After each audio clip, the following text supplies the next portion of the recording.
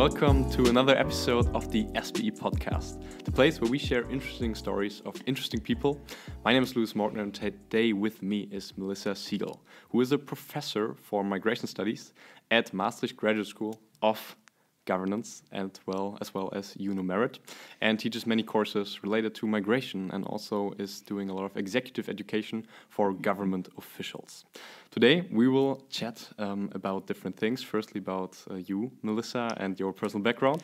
Also about your YouTube channel as well as the depth and breadth of migration. So just uncovering that term a little bit. I'm really happy that you're here today and excited to chat about that. So welcome to the podcast. Thank you so much for having me. I'm excited to be here.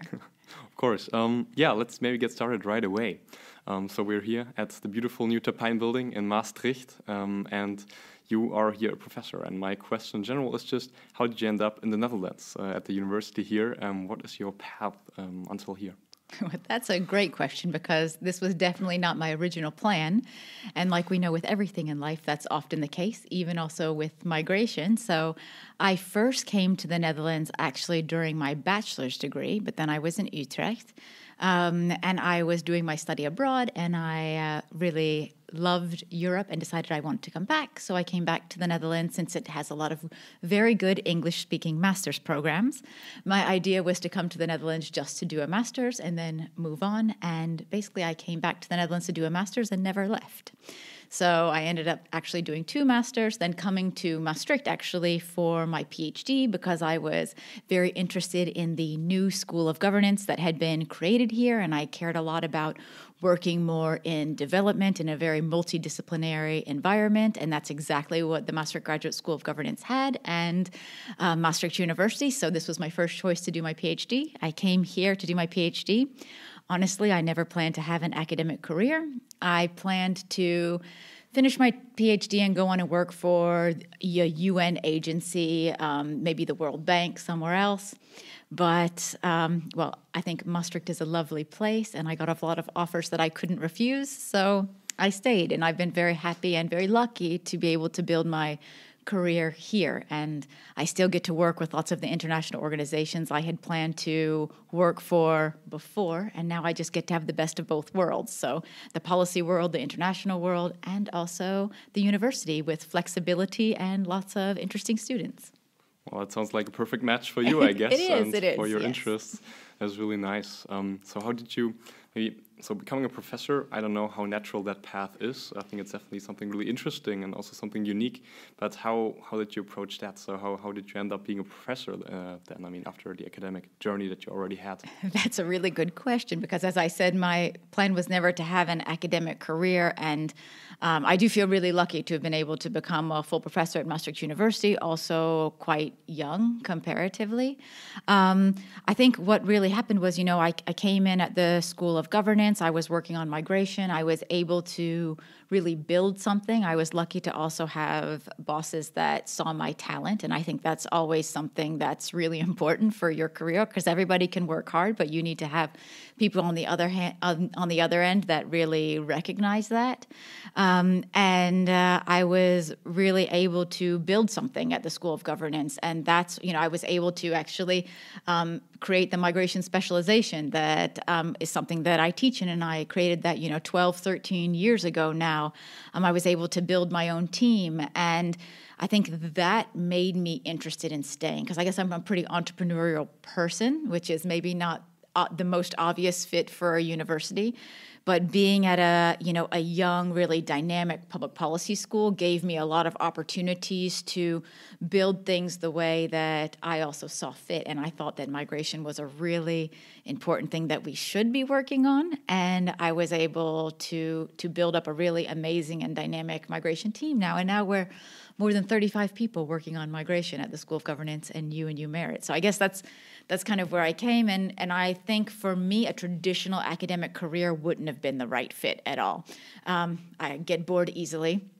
And I need to be doing a lot of different things. So having the mix of kind of typical academia, teaching master students, especially students, masters, PhDs, maybe some bachelors and then executive education. These are people who want to be in the class that they're taking. It's not some tick box that they have to do to finish a degree or whatever. They want to be there. And that makes teaching those kinds of students really, really rewarding. And then next to that, I get to do the international policy work and, run really interesting research projects and work with colleagues all over the world. So I think for me, it's a great mix. Well, I think it's quite interesting to work at the intersection of then research, policy advice, and also teaching in that sense. So absolutely. That's really cool. There are a lot of economies of scale to be had, to be honest. There are, definitely, because, the students get to benefit from the policy work, and obviously the research projects and things that we do there get to also benefit from the fact that we have a lot of other staff, a lot of junior staff, a lot of students that could potentially also get onto projects. So it works quite well. Yeah. So the world of policy in general is, to be honest, not that close to me and to the stuff that I'm experienced in or that I learned about. So how do I need to imagine the way you advise governments globally in different topics? Like how does that go down in general? So there are a lot of different ways that this happens, and I don't want to oversell it, that I'm stepping into rooms and now all the ministers are listening to me, because then obviously policy would look quite a bit different. But it is the case that, for instance, I have, with my team, for instance, gone to Azerbaijan to help them completely reformulate their labor immigration policy. They're also a resource and oil-rich country. They also have a lot of immigrants coming in construction sector, but also actually in the oil sector. And we've helped them to revamp the way they do their labor immigration policy. For instance, in Germany or in the Netherlands, it's very common that maybe development cooperation or the Ministry of Foreign Affairs will come to us and ask us about a specific program that they're doing with regard to migration. We might evaluate it and tell them, yes, it's working, no, it's not working. We suggest you tweak it here or there, or maybe kill the program altogether. So I think this is where we can really add value, and we do the same things also with international organizations, advising them also on programs and policies and training their people. So there's quite a lot to do in the policy world. Well, it seems like a job with a lot of impact also and responsibility. Yeah. Speaking of impact, maybe a little off topic, we do have this thing, COVID-19, going on at the moment. Yes. And I wonder, how does your day look like in the COVID world at the moment? Kind of what does a day of Melissa Siegel look like currently? That's a good question. And probably if you would ask me that also at another time, the answer would be similar in that it depends. So my days are so varied that it can be so my days usually start anywhere between 7 and 8 o'clock in the morning, maybe with meetings, maybe with teaching, possibly with discussions with governments or international organizations, probably meetings with my team. There's also quite a lot of, me needing to do normal things like write papers or grade papers or, the normal professorial things. And then there's also the YouTube channel, which, I need to think about new ideas, which is not difficult for ideas for the channel. I think implementing them is a different story. But I think in academia, we always have lots of ideas. So I think, a normal day is mainly, though, me in my home office, which is a bit unfortunate. And maybe also, unfortunately, lots and lots of Zoom meetings. But to be fair, there are a lot of positives. And the negatives are very obvious, right? Like we all know what the negatives of COVID are for our own lives. But there are some silver linings. So, the fact that you get to work from home means that you're also saving on commuting time. And it's easy to eat a healthy lunch because you're right there. But from a work perspective, it also means it's easier to see more students more quickly because all I have to do is, change Zoom rooms. So it's quite efficient for me to have one-on-one meetings for students. I can also be in 5 countries in a day, which in other times was not so possible. I had to choose, am I going to be in Rome today or am I going to be in Geneva today? And now in COVID times, I can be in both within 2 hours. So I think those things have made us more accessible in a way. Obviously, it's much better for the environment. I am definitely a culprit of someone who was flying constantly.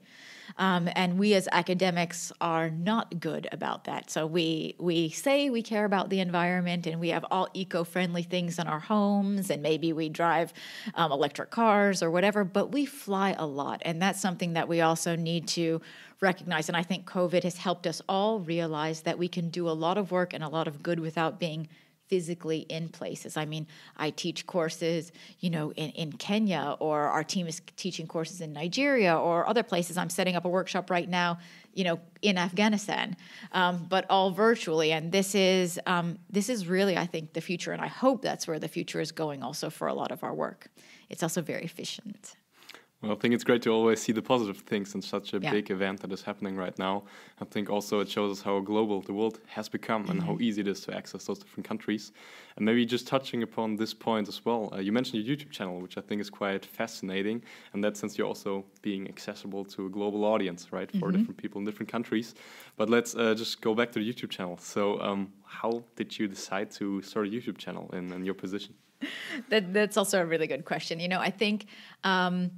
we as academics, I think in all fields, but also definitely within migration studies, complain so often about the public not having the right information or not listening or not knowing or whatever. And I thought, more and more, we need to do something about that. And we need to be honest and serious about doing that. We can't just say, we write these papers or we teach our students or whatever. We need to do more. And if we care about getting correct, good information out to the public, we need to reach them in ways that are interesting to them. And I mean, YouTube is a huge platform. It's the second basically search engine on the internet. And, people also said, well, why not do a podcast too? And I think also a podcast is a really good idea for academics to do. In my case, I wanted to go to the YouTube platform because basically people can listen to it or they can watch it. And I just thought it had a bigger, more global reach. So I really thought this was my way to be able to engage even more with the broader public. It was time to stop complaining about things and start doing something about it. And luckily I'm not too uncomfortable on camera. I feel okay in that situation. So this was maybe an area that, fed more to my strengths than doing something else. Other people are fantastic writers, then maybe being a blogger is a great idea, or being super active on Twitter or whatever. But I think we all as academics need to be doing our part more to make the information that we have, which is so vast, so much more accessible to the general public. I think that when the public isn't getting the message, it's not their fault, it's our fault, because we're not making it accessible or interesting enough for them. And so we need to be doing more in that regard. And I thought, luckily, as you said, I've become a full professor, so it doesn't mean I have to stop doing all of the normal things in a career, but it does mean that some pressure is off me to do maybe the traditional things that we always have to do to build our academic careers, like publishing a lot or other things. It doesn't mean I stop doing that, but it means that maybe I have a bit more leeway to move and adjust some of my time in other directions. And luckily also Maastricht University is caring more and more about having a different recognition and reward system. It's not just about publishing. Nowadays, other things also matter, and impact matters and outreach matters. And at least in the Dutch context, they talk so much about valorization. And so I think we have to start putting our money where our mouth is and do it. Well, that's an interesting point you're making. I think the academic world is so deep in so many different areas, so there's so many things that are being done, but is it really accessible to a broader audience? That's, I think, the big question. Yeah. And I also think nowadays we have this notion of people are getting lazy, their attention spans shorten. So who really reads an academic article in the end? We don't want the article, we want maybe the video. Exactly, and who even wants a 20-minute video? They want a 3-minute video, right? So, yes, you have to be very, very good with your attention-grabbing possibilities. Do you also see this as an opportunity to sharpen your thinking in a sense, because you need to shorten a message from a big article down to maybe just a few minutes, a few clear messages that you want to place to people? Is that maybe a good exercise for you as well? Definitely. I think it's a good exercise for anyone.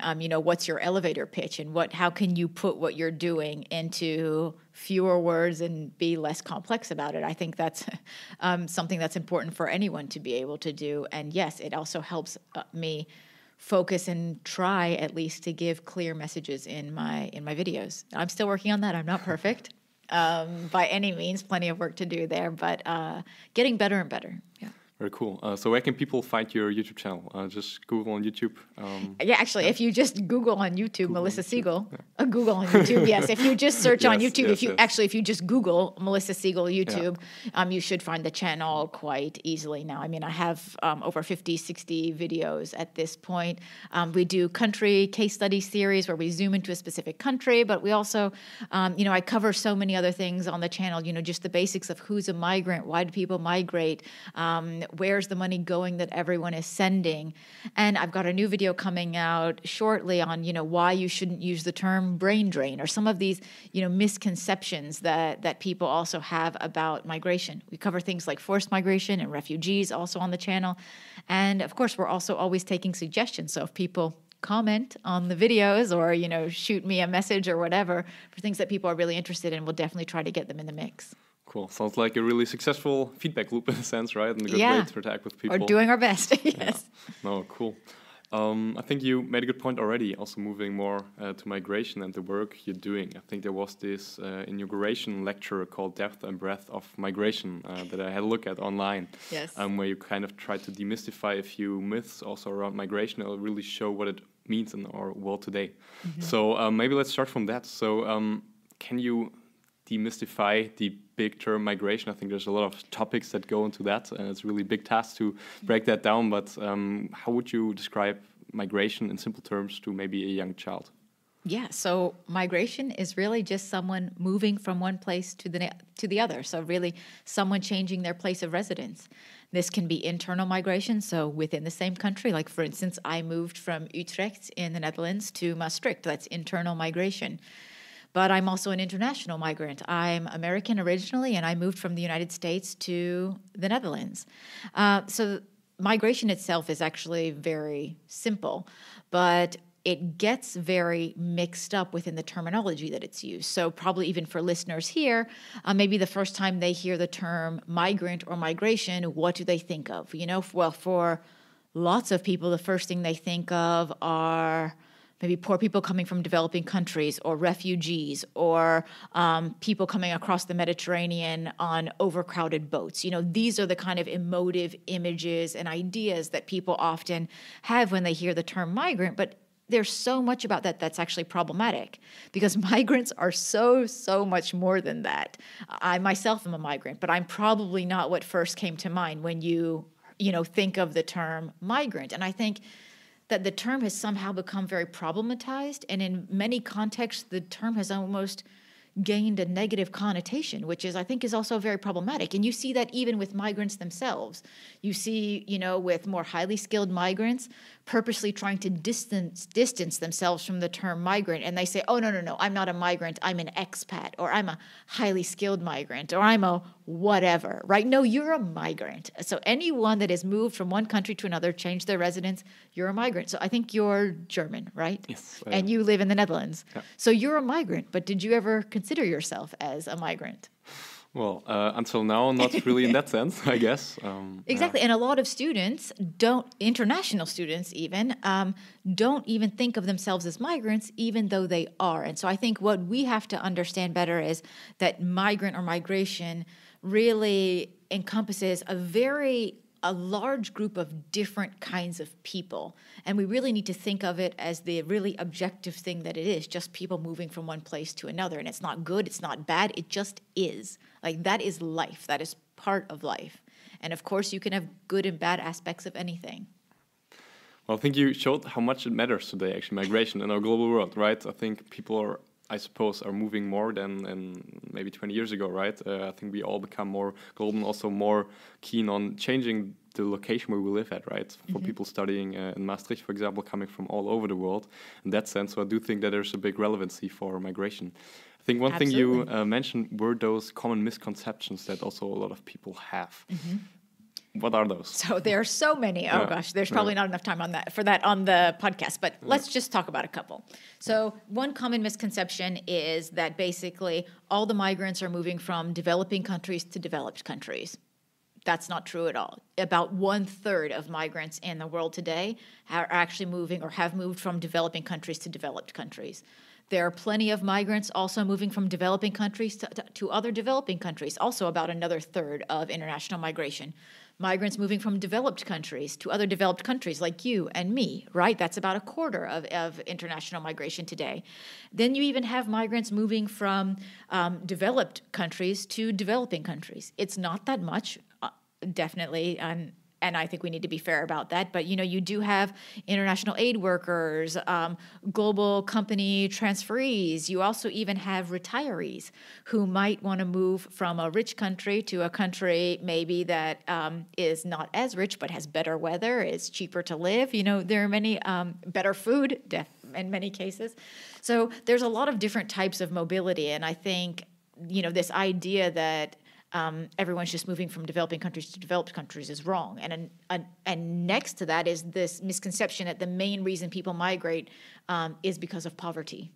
I don't think you or I moved because of poverty, but we moved for other really good reasons, maybe for education. I definitely moved for education at some point.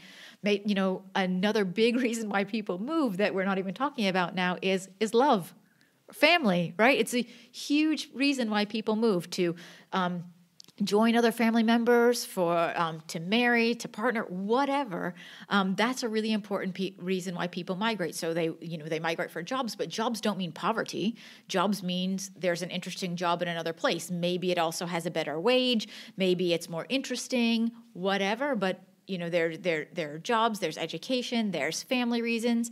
There's also just lifestyle reasons. So probably maybe you yourself or your age group is the one most known for moving for lifestyle reasons, just wanting to experience another culture, another place, other ideas, other languages.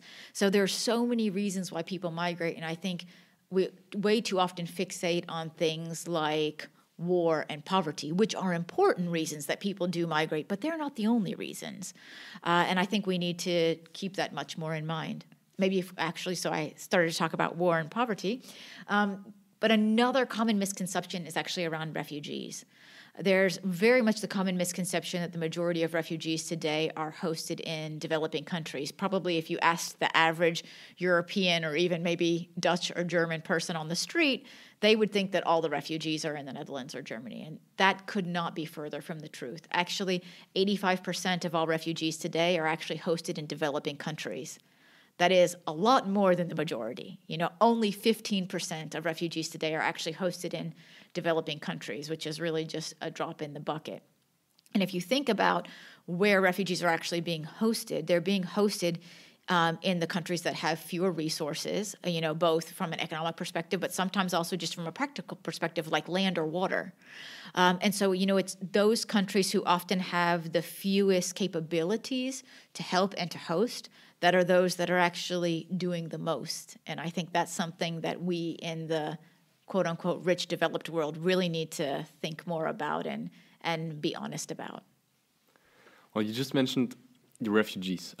Maybe just jump on that a little more, because you, I think, described the different motives for people moving and migration in general and their respective reasons, and that's nothing bad by itself. Yeah. But at the same time, I think if we take a look at society in general, I'm just speaking of Germany, for example, I do think that the topic of refugees in general is really polarizing. So there's a lot of people that are really extreme in their views and try to protect something, and there are other people that are really welcome. But my question is now, what role does the media even play in that? So how are those opinions being formed, and what can we do to even prevent those wrong opinions or those opinions that are based on wrong facts? How can we prevent this from happening in today's society? Is there anything that you can look at? Oh, that's such a good question. Yes. Okay. So there's a lot there. So one thing that we know is that it is human nature to be afraid of or concerned about or not like the unknown. And what we know is that people in general are less welcoming to people who seem more different than them. So that could be meaning a different skin color, a different language, a different religion. So people generally coming from further away from your country, the hosting population will often feel more threatened by. And that is really because of just, the unknown. And that's human nature. It doesn't mean it's okay. There are plenty of things about human nature that are not okay. But we also do need to recognize that. And one of the the kind of cures to that is familiarity, right? Because the people we're least afraid of, we're least concerned about, are those that we feel like we understand the most, those that look like us, those that understand our slang, whatever. And so some of the best ways to kind of try to combat those things are to have more exposure. And of course, more exposure is not always easy when people don't want to be exposed to those things. But I also think that we have to be honest about things. So, I mean, I'm a migration scholar. In general, I do believe that migration is more good than it is bad, and a lot more good than it is bad, but nothing is perfect. And there are always trade-offs, and also not every person in our societies is a good person, right? Not every German is a good person. Not every American is a good person. And not every refugee is a good person. That is just the way it is, and we need to also recognize that. But, if 1 in a million refugees does something wrong, we also need to recognize that, 1 in a million, anyone else also does something wrong. So I think, we need to really make sure that we're comparing apples with apples and that we are more nuanced and understanding about discussions. And the way that the news media also covers this, and I don't want to lump all media together here, is often different. Certain news outlets will cover the same stories in different ways. And often there's often some middle ground. There are some news outlets that, migrants can do no wrong, and they're only going to ever portray, immigrants as victims or something. And that's also not the case. Immigrants are not only victims. But you also have other news outlets that are you're going to see every time the word migrant is said, it's with some kind of negative other adjective, or explaining word, or it's associated with something bad. So I think we need to be much more honest about the situation, and hopefully the media would also do their job better, but we can't just hope for those things. So that's where we also, as academics, need to step in and make sure we're also bringing out correct information and making ourselves available also to media outlets, because we're busy all the time, and for academics it's usually also not their first priority to sit down with a journalist. So we need to be doing that more. I think there's so many cool points where we can go from here. Yes. One thing that just popped into my mind when you spoke about uncertainty was actually in the context of business, innovation, and also entrepreneurship in a sense. Because when you're an entrepreneur, you mentioned, I think you're quite entrepreneurial in your nature as well at the beginning. If you're an entrepreneur, you're, I think, good with dancing with uncertainty and taking risks to an extent. How can we link that, like the entrepreneurship thought, with migration and even the attitude towards uncertainty? So like some linkages we can draw? Oh, wow, there's so many. Okay. I feel like there's so many different directions we can go in here. So one is that migration is not random. It is not a random event. There is a selection of who decides to migrate. And in general, on average, people that are willing to take the risk to migrate, because it is a risky endeavor. You need to move to another place, learn new things, create new networks, whatever. So migrants themselves seem to be more risk takers, but risk takers, in a positive way. And those are exactly the kind of qualities that you also see in entrepreneurs. And you do see that among some immigrant populations, they have a much higher rate of entrepreneurship than the native population. And migrants themselves are very entrepreneurial in, what they just decide to do. But it's also very clear that immigrants in general really help to increase innovation, and innovation also helps to spur growth. And it's very important for many of the companies and businesses that we have in the world today, especially in the, in the West, in the Western developed economy, where innovation is very, very important. All kinds of innovation, product innovation, process innovation, technological innovation. We see that immigrants patent at a much higher rate than natives, more than double in many cases. For instance, in the United States, the U.S.'s, R&D industry is really propped up by immigrants from other countries. So the U.S. is not great at producing their own scientists. They're great at luring scientists to the United States. And also, I would say, luring like younger generations coming into innovative universities who do get educated there to some extent and then stay on. So there's a lot that we see, even so with business. The tech companies in Silicon Valley are disproportionately owned also by immigrants. I think like 16% of tech companies or something like that in Silicon Valley are owned by immigrants, which is a disproportionate amount with that regard. So you just see so many ways that the entrepreneurial spirit of immigrants can spill over into so many other areas of innovation and growth for many economies. What I find interesting is the correlation between the degree of innovation and also maybe the amount of migration that is happening. So with innovation, as you talked about research, but also entrepreneurship in a sense, the startup scene, I wonder what would the government or a country like Germany would need to do differently in order to stimulate that behavior even? Is there like something they can do?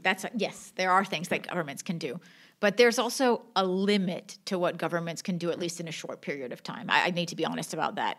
So definitely first having policies that are very attractive to highly skilled migrants are very important here, because there's currently a global race for talent. Countries in the world want the best and the brightest all over the world. So who's going to get them? So the countries that have a reputation already for already attracting other bests and brightest, because you want to be in, a country can have an amazing policy to bring, a highly skilled migrant, but if you're in the middle of nowhere and there are no other highly skilled migrants around, nobody wants to go there. So you do need some kind of infrastructure for that, which countries like Germany and the United States and Canada actually do. But next to that, you also need some really interesting policies. So you need it to be easy for the person to get into the country, maybe easier access to citizenship after some time. It needs to be easy to bring in family members. You might want to have tax breaks. So a country like the Netherlands has a tax break for highly skilled immigrants that come in also for a limited period of time, but the idea to help attract them. You want to make sure that if they're moving their whole family, that they don't have to deal with import duties and all these other things. So there are plenty of ways to make it easy for highly skilled migrants to emigrate to countries. But one thing is attracting and the other thing is retaining. And some countries are really good at attracting and retaining and others are not. So I would say, for instance, a country like Germany is not bad at attracting, but not great at retaining. And part of that honestly has to do with language, particularly in a very kind of anglicized world.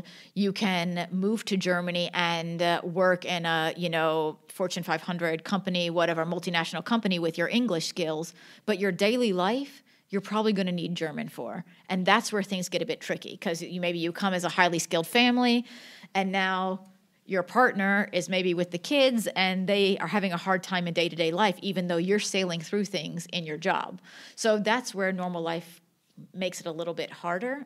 So obviously, families that already speak German, when they come to Germany, so maybe Austrians or Swiss or whatever, are going to often have an easier time of making that next integration process. And that is the reason why, countries that are also known for their multicultural environments and English speaking and accessibility, like Canada, for instance, are very popular among highly skilled migrants. That brings me to, I think it's called the globalization hypothesis, meaning that the cultures will merge in a sense on the global scale. If I recall that correctly, if not, please correct me. How do you look at this also when thinking about the future, maybe the next 10, 20 years? How does this hold, or how does that change in the global world? That's a good question. And there's just globalization, right? It's not just about migration. But you do see, especially among this group that I was always already talking about, in this global race for talent, you do see this very international elite. And no matter what country they're coming from, you also do see that group having a culture of its own. And a more similar culture. So you see, like expat areas. So it's not that all the Americans or all the Germans or all the Spanish or whatever are hanging out together, but you see that all the expats are hanging out together, or all the highly skilled migrants are hanging out together. So that is definitely a cultural phenomenon that we are seeing, and that this is breeding its own culture. But of course, migration helps to spread culture and spread cultural ideals. We actually call this social remittances. So remittances in general is the transfer of something. We can think about monetary remittances, which is the transfer of money, which we talk about a lot in development and migration and development. But social remittances are the transfer of norms and ideas and knowledge. And that is absolutely something that's being moved around the globe also because of migration. And we are starting to see, of course, new types of ideas that we haven't seen in certain places before. And that can be good or that can be bad, depending on who you ask. Very cool. There's one topic I also would like to just quickly hear your opinion about, also in the context of migration, which is education. I think you already, mentioned with your YouTube channel, that's also a form of education and how you can, spread knowledge on a global scale. So I do think that also with the internet and the rise of technology like YouTube to make content accessible to everyone in the world, right? Yeah. There's also a huge impact on education in general. So how can you help me to basically arrange the terms of education, migration, and even globalization in that puzzle? Oh, so many things. So if we think, I feel like I just gave my students recently a test question like this. Oh, but so they better listen up.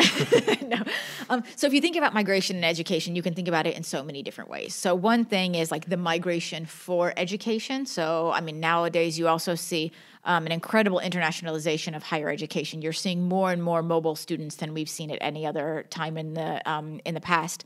And it's not that also international students are only going to OECD, rich, high-income countries. There's plenty of international migration also among developing countries, specifically for educational purposes.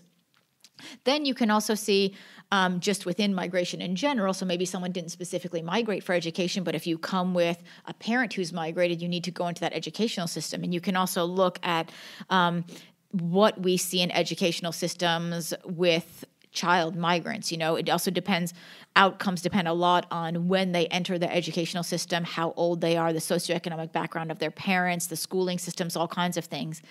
And there are some cases where we actually see immigrant children heavily outperforming local children. We also see other instances when immigrant children are underperforming, and there, may be very specific reasons for that we can target with good policy. If you look at also education back in countries of origin or the countries where the migrants are coming from, what's interesting is that I talked a little bit about financial remittances previously. So the money that migrants are often sending back to their families in their countries of origin disproportionately goes into funding the education of children in the households that stay behind. And this really helps those children to reach higher levels of educational attainment, which is extremely important. And it allows them to maybe not have to work and to go to school instead, to be able to pay for school fees or books. It allows them to be able to maybe get extra tutoring or things like that.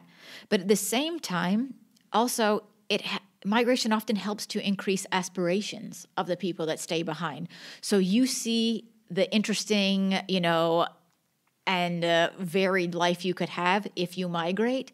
And that a good way to do that is by getting higher education, maybe becoming a nurse or a doctor or something that's very transferable to other countries. And you see more people actually gaining higher levels of education, specifically with the idea to be able to go abroad and have more opportunities in the future. So just the idea of migration can trigger a whole set of wanting to get, higher levels of education. Now, in general, we see that the relationship between migration and education is extremely positive, but I also don't want to oversell it. There are some situations, in very specific contexts, where migration could perhaps also lead to less education. And we see this, for instance, in some very specific areas of Mexico, where mainly the migration is going to be of lower skilled workers to the United States, and it's very clear what kind of jobs they're going to be in. And if they stop school at grade 10 or 11 or 12, especially for young males, they're not really going to see a difference in the payoff in the labor market later. So you might see them stopping at grade 10 instead of grade 12, which is obviously then not good for educational attainment. So it really depends on what the possibilities are afterwards and what the incentive structures are. So we have to be honest about that too. But in general, migration leads to higher levels of education. Okay. I I think the one term that popped up a couple of times during our chat until now is also policy, which seems to be a really central piece in using migration for good purpose, right? For maximizing utility for society or even the world, right? So how are you looking at the current state of policy work around the world? I know it's a really general question, probably hard to answer, but still, how does the current state of policy work look like? Is it effective? Is it done in a good way? Or is there something we should change? Oh, okay. That's a huge question. Okay, sorry. So there's also not an easy answer to that because, we have a lot of different kinds of policies and every country can make their own policies. So some countries have good policies in certain areas. Other countries have terrible policies in certain areas. The same country can have a very good policy in one area of migration and a really bad policy in another area of migration. So look, something that I think all governments should be doing that a lot are not doing is linking labor migration to labor needs. Seems very simple, seems very intuitive, seems smart, right? But most governments don't do that because migration is a political issue that most of the policy making around that is really done based on political whims and has nothing to do with evidence. So I think that's where we could start. We can start with evidence. We can start with just linking migration to labor market needs. That makes a lot of sense. And we also need to be serious about integration and making sure that resources and good policy are there to also help with integration. And integration, notice I said integration and I did not say assimilation. So I do not mean that immigrants have to look like the locals or look like who we call natives. They need to be helped. So we consider integration a two-way process where locals come to meet the immigrants and immigrants come to meet the locals, right? So you have to have some kind of like base foundation of like kind of values or whatever that you ascribe to. But then there needs to be room for mixing, for mingling, for change on both sides and for understanding on both sides. And I think there's a lot more that can be done there in the way of policy to make that happen better. So, for instance, the Netherlands used to have a pretty decent policy in this regard. After the financial crisis and many austerity measures, basically most of the funding for integration has been completely pulled, and there have been more policies and more rules around immigrants' integration, but it's all the onus is on the immigrant to do everything without the hosting society kind of helping in any way. And that, I think, is quite problematic. At least the policy in Germany, for instance, is a bit different. There's an official welcoming culture to try to make immigrants feel more welcome. And for instance, language classes in Germany are virtually free or highly, highly subsidized. So it makes it very easy for immigrants from anywhere, also from EU countries, whatever, to go in and start to learn German classes. That is not the case in the Netherlands. For someone to learn Dutch in the Netherlands will cost you the same or more than to do a master's. And if we're putting all of the pressure on the immigrant to learn the language and then maybe to pass certain exams to be able to stay in the country, depending on what kind of visas you're on, that gives a very different message. So I think there's a lot that policy can be done, both with regard to immigration, so people coming into a country, but also with regard to integration. And then, of course, there are policies around refugees and asylum seekers, right? I mean, I don't want to go too much into all of this, but the reason that you accept and give safe haven to asylum seekers and to refugees is a completely different reason than you bring in labor migrants. And these things also need to be decoupled, even though refugees can be great for your labor market and when helped to integrate properly also into the labor market by, for instance, helping with language acquisition and making sure that diplomas are recognized, because that's a big problem from country to country. I mean, refugees can be fantastic members of society and very helpful for labor markets and aging populations. But I think the reasons that you create policies in these different areas need to be different and they need to be separated. And letting in asylum seekers and refugees is much more of a humanitarian issue and something that we should do to help our fellow man.